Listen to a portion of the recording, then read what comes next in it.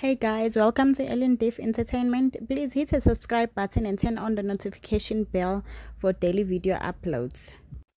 Sello Maake Ka-Ncube, we might remember him on The Queen and The Scandal, and amongst other production plays that he has performed in. The veteran actor has recently spoken out in an annual Conversation to Change event at the University of KwaZulu-Natal. He spoke about his own abusive behavior in the past, of which he had changed, obviously. But with everything that has been going on in the country with women abuse and children abuse, he felt that there was a need for him to speak about his own abusive behavior to his spouse. So let me just quote on what he said. "When I abused her, it wasn't because I was poor or anything, but I did it because I was scared of losing her. I was jealous and felt insecure. This was a way of protecting myself." That was what he said. I mean, I know it's just an inexcusable excuse, for abuse. I mean, I know he has changed, but I'm just saying it's for those people who are still doing it. It's just, your background, it doesn't give you any excuse to abuse anybody for whatever the reason may be.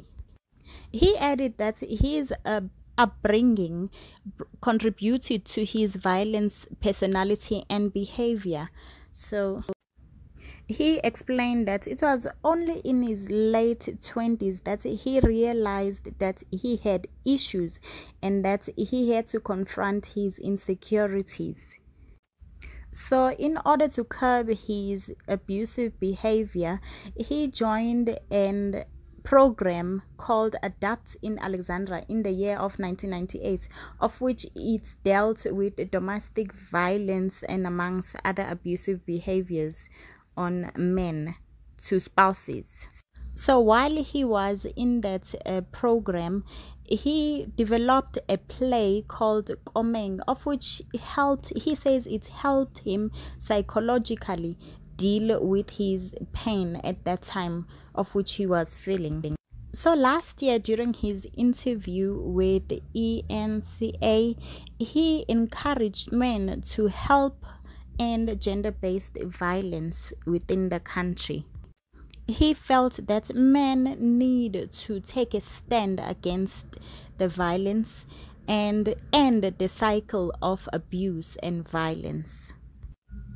I'm really glad that he dealt with his problem and he is working towards, helping others end the same problem that we are facing today.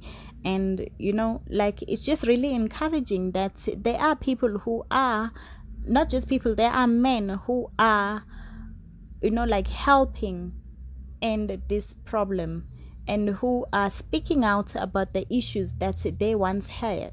So which gives light to saying that a person can change, because honestly, you are not born with hate. Hate is something that you learn as you grow up. So the more that the men are involved in curbing the problems of our society, the better our societies will be.